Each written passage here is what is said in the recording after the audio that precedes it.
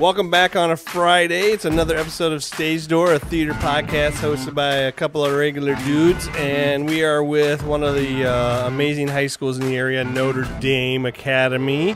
And they're doing a show that neither Ron nor myself have heard of. We don't know what this thing is. Curtains? So you're going to have to tell us right away what this is. So imagine if you had a murder mystery in a Broadway-bound musical, but before it's on Broadway.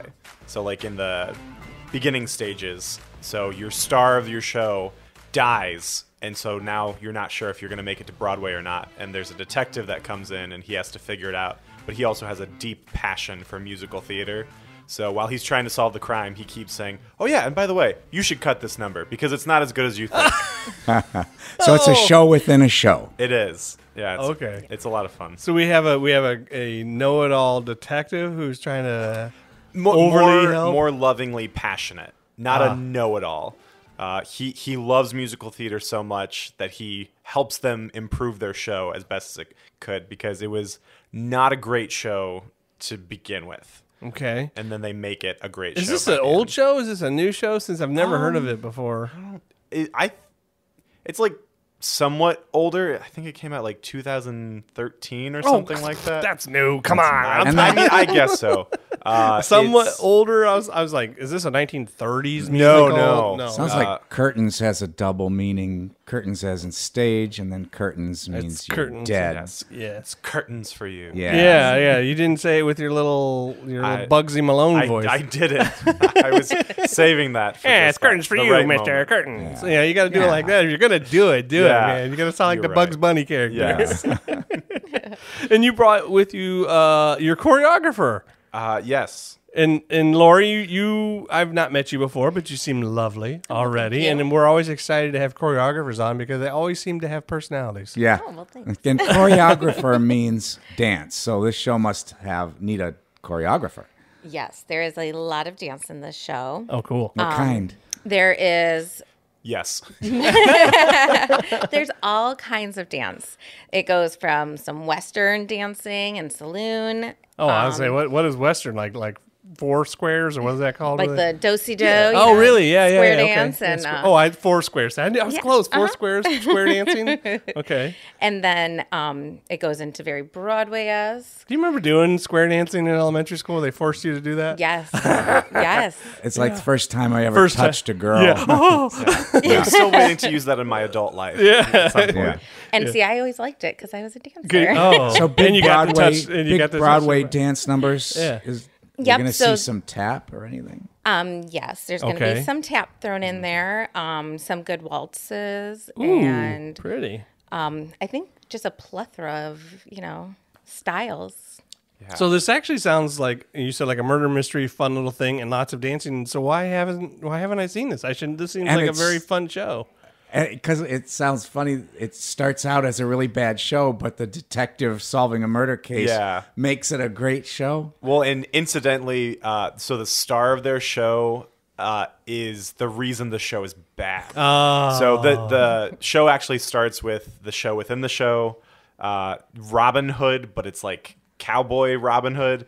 And the star of their show is this kind of almost like a Kim Kardashian, like big name, but not very talented. Oh, so just like that, yeah. No offense to Kim Kardashian. No, I'll if you're offend listening. her. I'll offend her. It's I- fine. I do not dislike you, just an example.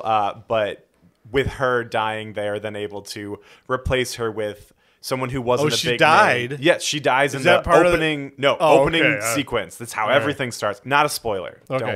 Don't worry. So she croaks right away, and She now croaks they can right replace away. her with somebody with actual talent. Yeah, but not a big name. So, Just yeah. talent. That's all you need, right? You Yeah, don't need exactly. To, But- just not gonna sell any tickets, but I'm be a good guessing at the plot. I'm not going to guess any further. Yeah. Okay. Yeah.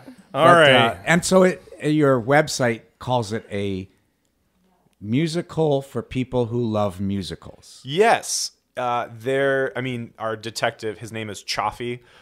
He's a Boston detective, and he kind of is the audience surrogate, like where he follows the characters around, and he just loves musical theater. And there's so many homages and references to other great works of musical theater. The opening number is they spell out Kansas like Oklahoma. I mean, it's like an almost like direct rip off. Okay. Yeah, and so funny. there's kind of like a lot of references from musical theater folk. It's like, oh yeah, like that's that, and so that's kind of fun for the theater community. It is a musical for musical theater people. They're like shook curtain. Yeah, exactly. Like, okay, all right. Did you write the show? Yeah. I don't know. I just do they do that for real? Tell me. Do they? No, do they. that? Darn. I'm sorry. They blew their chance. I just thought of it did. immediately just now, and it could have been a good thing. So I want to hear more about the choreography, though. So tell us more. Like, how do you come up with and how do you build this choreography for all these things? Does Matt tell you do this, or do you? No, YouTube. Just watching YouTube. No. I think we always plan. We share ideas how we want something to look. You and the director. And the whole team. We kind of sit. We know we figure out what kind of props and sets we're gonna have. Kind of picture it, what direction we want to go, and we've got a large cast, so we try to use as many kids as we can, getting them in and out. And do you lean on, like, I know that Notre Dame has a dance team there. Did a lot of them show up and make an appearance and possibly be in the show? There are quite a few from the dance team on there. Yes, and then I was a dancer from Karen who did the shows prior. Oh, okay. So I feel like that's all the style I know. So I've got a lot of Karen that good. comes out. That's a good thing to have, obviously, as well. Yeah. Have But some Lori Karen is also being incredibly humble right now. Oh. And she comes up with, so she knows musical theater dancing really well, because a lot of people will sometimes think, oh, okay, it's a dance number, so they choreograph a great dance, which is awesome. But Lori really pays attention to like the storytelling and how to like always emphasize character moments and things like that. And that's what I am always impressed with about her, is that we were doing something the other day, just blocking a scene, and I couldn't figure something out, and she just suggested, it's like, well, instead of doing this, like they could tie a rope around their waist, because someone, spoiler, gets hung in the show. Spoiler, okay. So that we're trying to put in a lot of like double meanings of like, oh, well, someone's has this rope around them. Is it the same rope that someone gets murdered by? So yes, there is a lot of different styles of choreography, but overall, she's great at combining dance with storytelling. Why are you being humble over there? This is not a show about being humble. You got to brag a little bit about yourself and be like, I'm amazing. I do all these great things. But also, you probably got to, like you were talking about, it's choreography for a show. Mm-hmm. You can't do these crazy dance things. People got to be able to breathe. Yes. And sing. And that's, yeah. Hey, can you guys do this and sing? Yeah, do this whole thing, and then they're like, hang on just a second. Get an orchestra has to do a loop of music until the kids can catch their breath. Find tappers or start them way back in the summer learning to tap? So there's many kids that come in with some background in tap, and then we do spend the first few rehearsals, coming up with combinations and moves and trying to get everyone that exposure. And they just love it. Everyone loves tap, right? I mean, I do. Are there some that are like, that person's so good, they get a little bit of a feature role probably too? Do you have any breakout moments where it's like, boom, we all just sit back and enjoy the dance for a while? Yeah, I think there's quite a few like little dance breaks in there, and the 7-minute dance break. Yeah, there is one of those. There originally was. Yeah. It will not be in this show. Oh, okay. It's like cut it down to 2.5, or that's good. Slightly. Yeah. 7 minutes may be a bit much. For me, even the hardcore theater person. Now you guys have a tremendously huge auditorium. Yes. Like you can stage your whole huge production there. You don't have to go and rent a place out or anything. Oh yeah, you have access to this stage the entire time.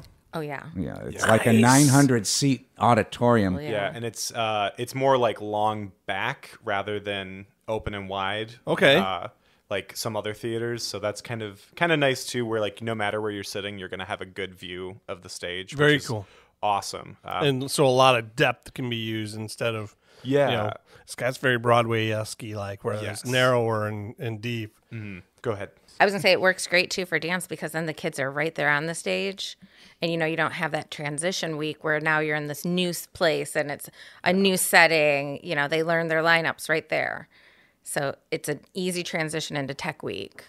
Okay, so I need to know why somebody would want to come see this show, because I'm still a little bit confused as to what this show is, other than it was a cop who's helping make the show better. What is it exactly? At its core, it's a murder mystery. Murder mystery, okay. With the backdrop of a Broadway musical. So kind of like, in an Agatha Christie novel, like, it's always the detective, but in different locations. That's probably why I'm confused. Yeah. Because it's a murder mystery that takes place in a show. Yes. In a Broadway show. Okay. And so once they discover it's been a murder, they're all locked in the theater and they're not allowed to leave. And you have, the typical suspects. We have like the director and the songwriting duo that had broken up but came back together for this show in particular. Oh, they lock him in there and say, if somebody in this room's the killer and we're going to find him, that kind of thing? Yeah, exactly. And no one's allowed to leave. And then our detective also has a romantic involvement or interest in one of the actors. At least a one-way in romantic. Don't spoil. Not a spoiler. I think the choreographer did it. Oh, yeah. That would be murdered. Tapped him to death. Yeah. That's something to think about. Tap, boom. So, where do you get your guys? Yeah, St. Francis, Notre Dame. Do you know where our main detective? Where is he from? I think he goes to Anthony Wayne. Toledo Christian. Oh, cool. One of them. Yeah. One of them is from there. Who do we know from Let's Toledo throw Christian? some names out. Yeah, let's hear the names. Let's Yeah. hear who's doing really good and really killing it right now. All of them. I know. Yeah. First of all, let's They are clarify all they're all doing well. amazing. They're I will all totally great. shout out Blah, the blah, blah, dance blah. captains. All right, Yes. yes. Oh, We as are you fortunate enough to have 3 great dance captains who have just been rocking out and helping. We've got Molly, we've got Riley, and we have Ava. And they're just a great trio and hard workers. And Good. Yeah, see, you like that, man. That Yeah. wasn't so hard. I know they're all I just amazing. get so flustered. And you don't want to tell you anybody's Well, not good. Yeah, and Yeah. I don't Yeah. want to forget anyone. We get that, and you'll probably forget somebody, Yes. and it's not on purpose. But there's got to be somebody like who's playing the detective? His name is Abe. He is wonderfully hilarious. And he goes to Toledo Christian. Or Anthony Wayne. Gotcha. One of those schools. Gotcha. But he has this wonderful dorkiness about him that he can just really light up about. The Abe was theater on, aspect. by the way. Abe was on this show. Oh, yeah? He was on with Beauty and the 3B Beast. on the Yes. Beauty and the Beast. Okay, yeah. Yes, he was Gaston. So we know Abe, so we know of him. So Wonderful. I think he goes Anthony Wayne now. Okay, yeah. Okay. And then just because I was working with them yesterday, but Jordan, who plays the overly British dramatic director of the show, so there's a news reporter as well who pops in and out. His name's Jeremy. The young man's name is named Jeremy, but they have a scene together where the critic wrote a really bad review about the director, and the director's trying to get back at him, and so they were kind of poking at each other and yelling at each other, but they were hilarious. They were cracking me up so much. So, and that's, all the kids at Notre Dame in the musical, they all just give everything, which is great. And you can tell that they are just having so much fun being there, which just, it just makes such a huge difference. That's the point. Exactly. That's exactly the point. They should always be having fun. And this is your first time doing directing the Notre Dame performance, Yes. correct? And Yeah. are they treating you well there? Are they being mean to you? I did shows at Notre Dame, so I know how they treat you over there. And Notre Dame truly is something special. In so many regards, but in their musical, they just pull out magic every year, and it's so impressive. And I'm honored to be asked to step in this year. Are you the only dude in the whole performance? Thank goodness you are able to pull it. My bad. You just said you had to pull these other guys in so you guys can bond together and be like us against the girls if you have to, right? Yeah. But no, I've worked with Lori before when I was doing other shows. And honestly, I was just really excited that we could kind of reunite our team a little bit. Nice. Because we kind of, I don't know about you, but I feel like we work really well together. Oh, absolutely. And so I was just thrilled. Yeah, that they I have could a work with the dream team. long-standing tradition at Notre Dame for their programs, putting them together and everything. One of our co-workers, Miss Hickey, at the time, now she's Miss Fuentes, used to do theater shows back then. And we're all old, so that means they were good back then all the way till now. So that's always good, wow. right? Yeah. And Notre Dame prides itself in sending young people off to college well, and probably theater students off to college well. Yeah, and what's great about Notre Dame is that whenever they send their students out, like they do speech team as well, so there are so many young women who are versed in public speaking and just even any sort of advocacy and just being a well-rounded human being. Like, I have so many friends who went there, and because of their theater background, they are just able to be so much more successful. Yeah, theater just is strong, builds up that confidence really big. And Trish Sanders has done incredible work there for setting all of that up. I mean, she is truly a legend in her own right. And I in my opinion, I think she's one of the greatest directors in this area because she leads with so much compassion, but also like she's so creative. And we're happy to continue this legacy on. Now, you take trips to Scotland. Do you know any? Have you ever? Yes, they do. Trish Sanders, who teaches theater there, she'll take her theater students, and they actually, it's more than just like a regular drama class. They have I think a first year, second year, and third year drama class. So it actually gets pretty technical by their third and second year. And they do travel to Scotland. When I was in high school, they traveled to Scotland and they performed at like festivals with a piece that she wrote. So they get a lot of great theatrical experience over there. I mean, I can't say more about it. They're just great over there.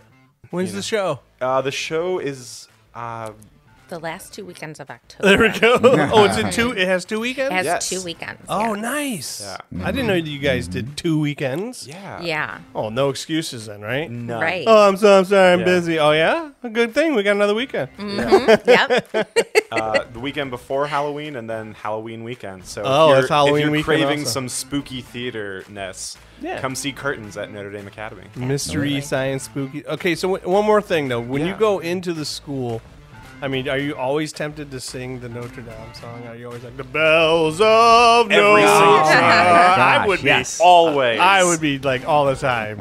It's just constantly playing in my head. You know? Bells.